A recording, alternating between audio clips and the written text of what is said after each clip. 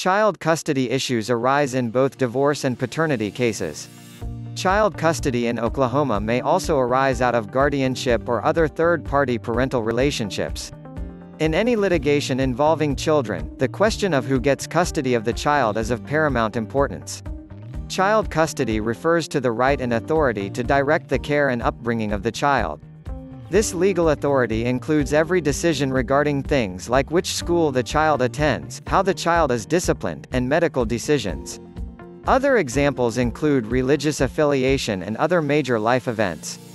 A historical look at child custody.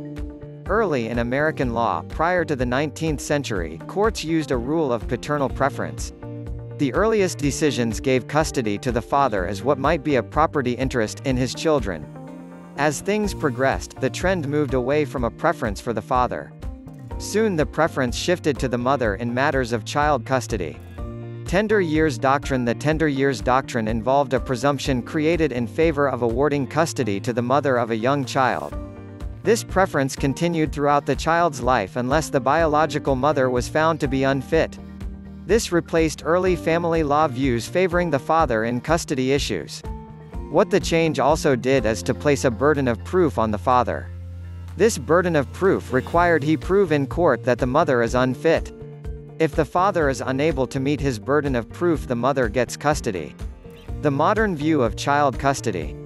The vast majority of American jurisdictions, including Oklahoma, have done away with the tender years doctrine. Rather, the presumption of the courts is that both biological parents are equally capable of caring for the child. Thus, no gender-based bias for custody exists. This is called joint custody and comes in both the legal and physical variety. Primary caregiver doctrine. This is a presumptive doctrine which places a judicial preference for child custody on the parent who up until the divorce proceeding was the child's primary caregiver. Several factors are considered to determine which parent is to be the child's primary caregiver. These factors can include, which parent 1. Put the children to bed, 2. Groomed the children, 3. Made medical decisions, and 4. Acted to teach the children basic life coping skills. Although the primary caregiver doctrine and presumption are not authoritative in Oklahoma, these factors are highly probative of what is in the best interest of the children. What's the best interest of the child doctrine? This is the prevailing school of thought found in Oklahoma child custody cases and most child custody jurisdictions in the United States. The best interest doctrine no longer looks at gender or marital preference.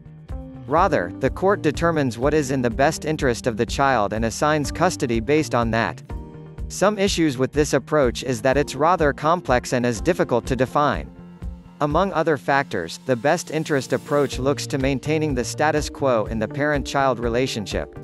It also attempts to keep both parents involved to at least some degree in the children's lives.